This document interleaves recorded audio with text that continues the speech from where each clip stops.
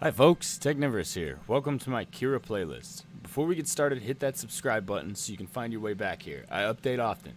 That said, as you may have noticed, Cura Settings can be very simple or very in-depth. So I took the time to make a video about each section in the custom settings menu, and I'm going to quickly go over the important settings each section contains and briefly explain them. Are you ready? Good, let's go. This is Cura Settings in 5 minutes or less. Now we are talking build plate adhesion types, and we are basically going to do one video on each type. This is the skirt video. Skirts are pretty self-explanatory.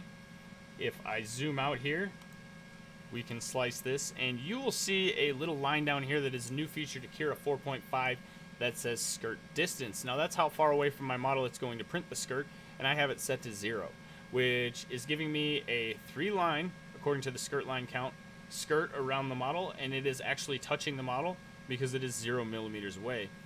This is really close to what they call a brim, and we'll go over that in the next video. Basically, I want to set this to about 10 to give it a little distance between the model and the skirt, and we will slice it again. Now the purpose of running a skirt and not a brim is not for model adhesion. It is basically to purge the leftover filament that is in your nozzle and make sure that things are running smoothly before starting the actual print, because if it doesn't immediately start coming out and you are printing your object, say it starts in this bottom corner and travels that way, but filament doesn't start printing till here, there's going to be a defect in this corner of the model. So this makes sure everything is running smoothly and flowing properly out of the machine and gets your print going properly and helps you lay down an effective and efficient first layer. Now, the next one we're going to go over is the brim. The brim is pretty much the same thing as a skirt. It does exactly what a skirt does by purging some of the extra filament, but the nice thing about either butting your skirt up to the model or having a brim instead is that it will also hold down the corners of your model. If you're printing something square like this or a plastic with a high warp factor, it will keep this corner adhered to the bed so it won't lift up or round, which will help retain dimensional accuracy. It will, however, need to be clipped from the model when it is finally done, because it does actually become attached to the model. So it will give you a little bit more cleanup, but you will have a nice smooth bottom depending on what you're printing on, and it will keep it flat and prevent the edges from lifting and warping. Brim has a brim width that you can set, and that will determine the brim line count. You can also set the skirt brim minimum length. So it'll say if the brim width for the model you're doing and the brim line count isn't at least 250 millimeters, it will recalculate until it is and make the brim wider based on this amount right here. The other adhesion part that we're going to talk about is the raft. Now the raft is my personal favorite. It is not as smooth as printing directly onto your glass or PEI surface. If you're using the regular Cruelty magnetic bed, you really won't notice much of a texture difference between printing on a raft and printing on that bed.